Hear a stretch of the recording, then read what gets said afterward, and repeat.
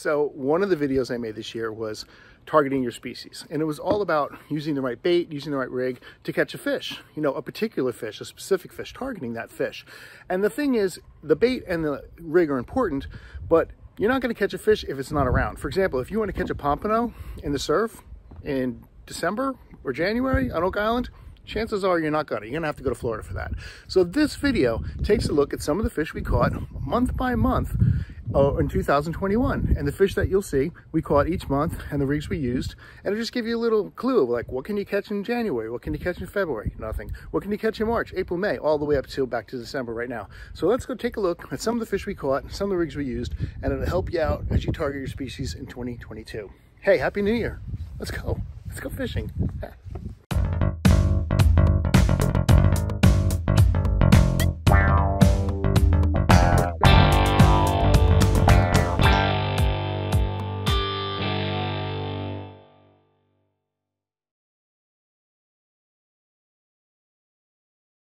Man, so when we were at Hagen Sons, I picked up some shrimp head on and fresh shrimp, and I think it made all the difference. Look at this, double header whiting on that fresh shrimp. I don't think they liked my Publix frozen shrimp, but when I got that fresh shrimp, I just think it made the difference. And in the winter, that's the type of stuff that makes a difference, because look, it's not easy. Not every time you reel it in is going to have one on there. And that was my expression there. But after a while, I kind of hit maybe a little school of them, and I was just getting lucky. But now, eventually, I hooked into, and I'm going to go back to that fresh shrimp that I got from Hagen Sons, and I could tell it was a big fish as I was pulling it. I'm like, this guy's fighting. This is a nice fish. And I got him in, and I'm like, yeah, now I got myself a little whiting. My daughter, who's coming over tomorrow, was like, I need some, I'd like some smoked fish dip. And I'm like, well, I got to get a fish for the smoked dip. Now, another fact you might want to know is that in the winter, you can make a fire. You can get a permit from the town. You have to go to the town on their website, and they will email you and tell you it's okay. I believe it's from the middle of November till about the end of April. You're allowed to make a bonfire as long as you have some way of putting it out, and you can call 911 in case it got out of control. So make a little fire, keep your wife warm while you go fishing. Now, yeah, he's probably bigger than 12 inches. So here's where I'm fishing. You see the waves? I'm fishing right in front of where those waves are crashing over. Originally, I was fishing beyond them, and I wasn't catching anything. So I started fishing closer, and that's where they were. I will say it was a little window of opportunity. I had gotten down there, and I caught some, and I kind of filled my bucket with the whiting and puffer I'm going to show you here, and then it just died out, and everything just stopped. So there was a little window of opportunity. I just think I was in the right spot, the right time. This was around 40th Street, by the way, if you're curious, on Oak Island, 40th East. And here's another one. This is my second. Oh, this is my other puffer. Now look at this puffer. This is a granddaddy puffer. Look at this thing. I think that could be a citation puffer. Do they give you citations for a puffer? Because look at that. I'm like, whoa, he's like 9 inches. He's this ginormous puffer. So I'm like, I'm keeping him because, like I said, puffer's my favorite. We'll see. This trip is going to start out in Davis Canal, and I decided to bring 2 rods with me. The first one here I'm using just to see if I can catch some trout, and I had a little lure on there, and lo and behold, as I was just trolling along, I did snag my first trout, and I was pretty happy about it, except for he was a little small, but a really nice, beautiful fish. And you know, when you do your first cast and you're just paddling along trying to get to your fishing spot, and you catch a fish on the way, that's a good deal. So I was like, this can be a good week. You know, I already got a trout. So obviously I let this little guy go, and I thought, well, I'll just catch another. And I cast back out, and I snagged some of the weeds, and it just instantly cut off that lure. So I lost the lure, which is the first part of ridiculousness that we're going to go across today. So I went and I got my little pink rod, and I was like, I'm going to catch some fish with the little pink rod, and I'll just put some shrimp. I had some fresh shrimp that I got at Clem's. I'll show you later that shrimp. And I just put it on there, and I started pulling in some fish, and I got some black drum. This one in particular was very impressive. So I pulled him up, And, you know, they fight so great. Black jumpers fight so great, and they taste great. And this one was probably, you know, he was definitely over 14 inches. He might have been 15 inches, but I had just kind of got out there, and I'm like, you know what? I can get a bigger one. I'm going to let this one go. Shrimp, and also I'm going to set up a bluefish rig. Now this is a 5/0 hook on a steel leader. I've got a 6 ounce, now it's a 5 ounce weight there. I'm going to be able to cast it out real far, and I picked up some frozen finger mullet, this guy right here. Now what I do with the finger mullet is I sort of thread it through the hook. So I'll put the hook through the eye right there, and then I'll pop it through, and I'll pop the wire through as well. Now I use the wire because bluefish will cut you off. They have really sharp teeth. Now I'll take it again and I'll stick it in about the belly, maybe the middle of the fish, so it's coming out the other side, just like this. And then I'll pop that point back in one more time so it's coming back around. And that's going to expose a pretty good amount of the hook, but not expose all of it. And then I'll pull the leader through, and you can see the hook right there coming out the back. So if the fish comes up and he's going to chomp on it, he's going to grab a piece of that hook. Now, last thing I'll do is I'll take some of my miracle thread, or I'll just take a zip tie like I've got right here. I'll stick the zip tie through the eye, get it around the fish, and tie it on nice and tight. This way the hook's not going to come out, because a lot of times the fish will come up and they'll grab the mullet and they'll rip it off. So if you have something that's going to hold it on, like some miracle thread or a zip tie, it just secures it on there a little better. But it's a mushy fish anyway, so you just don't want it to come off the hook. So I had been up there around 79th Street or so. I'd been fishing over an hour and a half. I had caught little else, and all of a sudden I got a hit, and I reeled it in, and lo and behold, I was so excited. Not because of the size of this fish, but for this species. I finally got the bluefish on the finger mullet. And you know what? Where there's one, there's more. So I'm going to get back out this week, change my tactics, start fishing with a lot more cut bait, and see if I can get some decent sized blues. Meanwhile, this guy's going back. Hey, let's get out there. Let's go fishing. My last stop for the week, 33rd Street, and I decided I'm not going to bring any bait. I'm going to go down there, and if I can catch some sand fleas, I got sand fleas, and if I can get some ghost shrimp, because it was low tide, I'll get some ghost shrimp, and I'll fish with whatever I get. I could not find any sand fleas. It's been so hit or miss. Some places I've found them, some places I haven't, but I was doing pretty good on the ghost shrimp, so I thought, okay, I'll just walk around, pump up a couple of ghost shrimp. I collected a pretty good amount of them in a fairly short amount of time, and I decided, okay, let me go fishing with them. I had a triple drop rig, actually, store-bought tourist rig. I know, I'm lame. And I decided I would just cut them in half and use a piece on the top and a piece on the bottom and leave one of the hooks free, because I was like, I'll get more use out of them as opposed to if I just use one whole one. And my plan to use only found bait worked out really well, because I caught, drumroll please, my first pompano of the season, and not a bad looking pompano either. Fairly happy with that. One of my wife's favorite fish, and I'm going to take him home. He's coming home with me for dinner, and we're going to cook him up. I measured him, and I think he was about a foot, you know, to the fork length there. Maybe less, a little less than that, but nice size pompano anyway. Finally, let's go fishing. The city pier of Southport. I've never fished on this pier, and it's always been intriguing to me. You don't have to pay like you do on the Oak Island Pier. You can just walk out there, and there was a couple of guys there already fishing. So I figured they must know something, because they look like they'd been fishing there before. So I thought, I'm not going to go too far out on this pier. I'm just going to go a little bit past them, and then I'm going to set up right about there. So they weren't too far away from me. I could keep my eye on them, see what they were doing. They were throwing fiddler crabs. Wanted to get some sheephead, and they were throwing some finger mullet, and for, I guess, flounder, even though they couldn't catch them, they were trying to see if they could, I guess. And it was a great place to watch. That is not an island, that's a barge going by. You know, you get to watch the big barges go by, which is so incredible how big they are. And that wasn't even a really big one. All right, I brought my 2 rods, my pink rod, which I'm just going to put I got some fresh shrimp on here, and I just figured, let me just drop it down and see what's going to happen here. So I just cut up some little pieces of shrimp. That's going to go down. I'm just going to keep it right near the pier. Maybe catch one of those sheephead. Who knows? Do they like shrimp? I've never caught a sheephead before. I don't know. We'll find out. If I knew, I would have brought some fiddler crabs. Had I known. But the little pink rod did not disappoint. Like right away I got the hit on it and I was reeling it up and I'm like, what fish is this? Figured it was a pinfish or something, and no, lo and behold, it was a puffer. How crazy is that? I have not caught a puffer in the surf since March. They just kind of go away, but for whatever reason, here he was, and I let him go because I thought I'm not going to keep this one little puffer.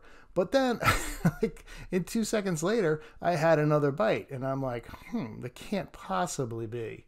And so I reeled it in, and lo and behold, it was, drum roll please, another puffer.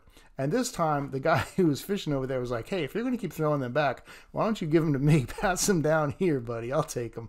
And I was like, all right, I'll give you my puffer. So he was very happy to have it. Nice big puffer there for his bucket.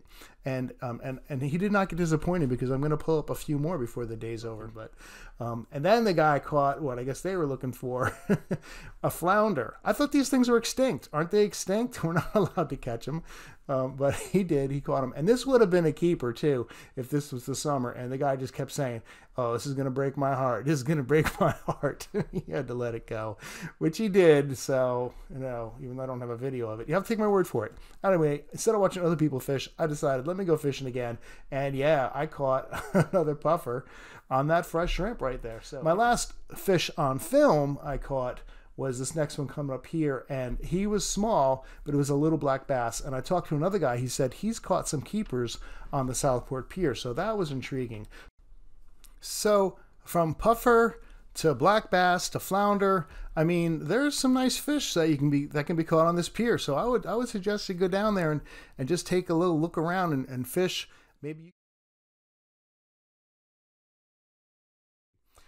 waves have been strong this week, been lots of wind, but so much bait out there, even with the waves. So I decided, let me take the cast net out, stop playing with dead finger mullet, and let's get some live stuff. Like the fish were kind of starting to snub their nose up at the dead stuff because they're like, why do I want to eat dead finger mullet when I can get all this live stuff? So I got out there, threw the cast net. Pretty difficult to do in the heavy waves, but if you land on top of a school, you're just going to get some because there's just so many when they're in a school. So I ended up getting them nice and big finger mullet. These guys are nice, much bigger than you're going to get out. If you've seen previous videos when I was out in like Davis Canal trying to get some, they were a lot smaller. These are nice and big and chunky.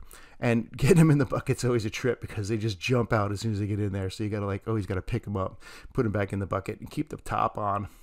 So here's my 3-aught hook. I stick them in the tail.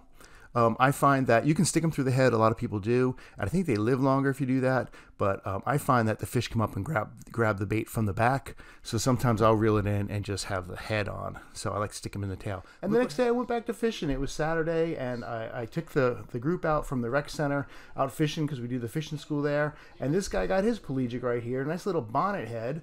Caught on some mullet, just like we've been fishing all week. You can catch these things on crabs real easy. This one just happened to take the bonnet, and I just got the pliers out because I'm like, got some teeth there. But we let him go back into the ocean. You can eat these things.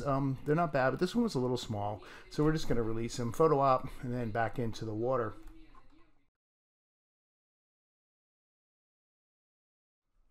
First, I start off with just getting a piece, maybe about a foot, maybe a little bit longer, of the American fishing wire.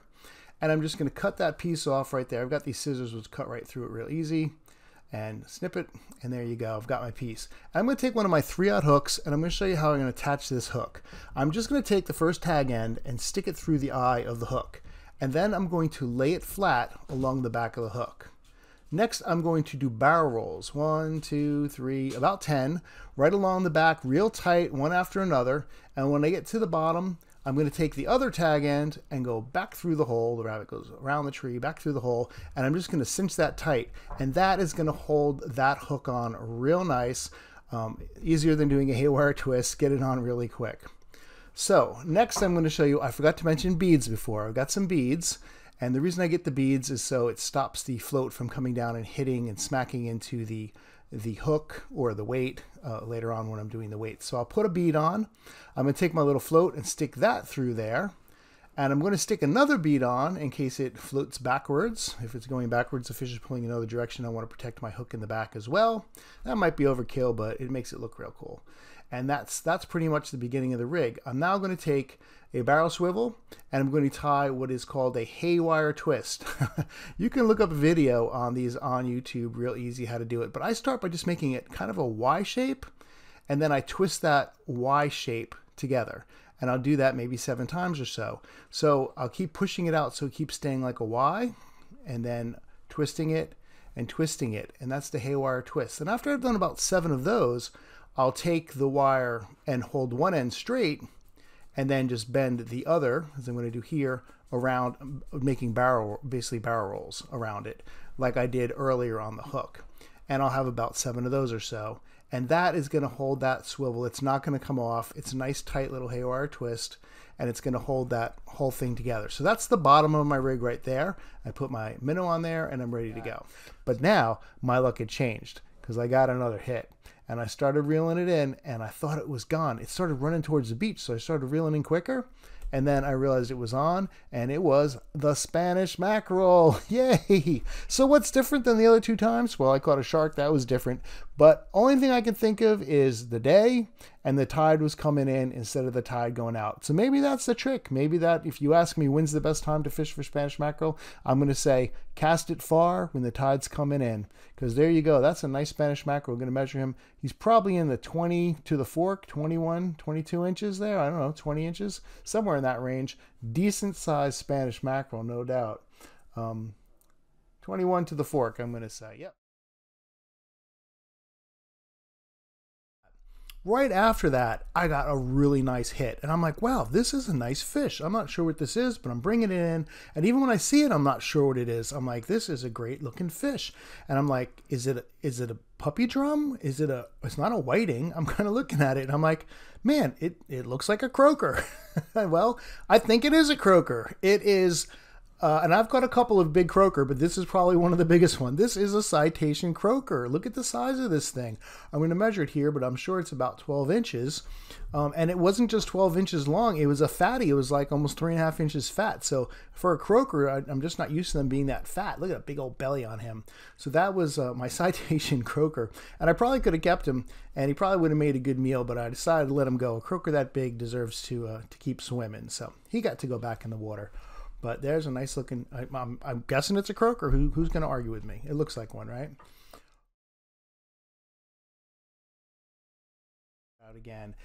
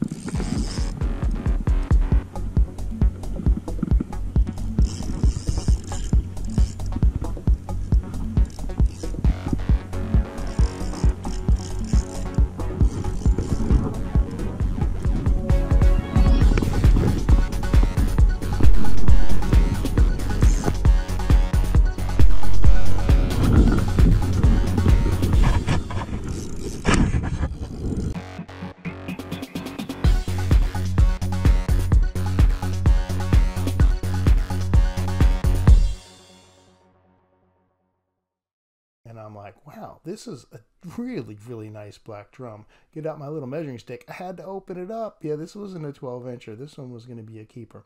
And I measured him, and I was really shocked to find he was about 18 inches. Not quite 19, maybe 18 and a half. And that's probably a personal best for me in the Davis Canal. I've caught...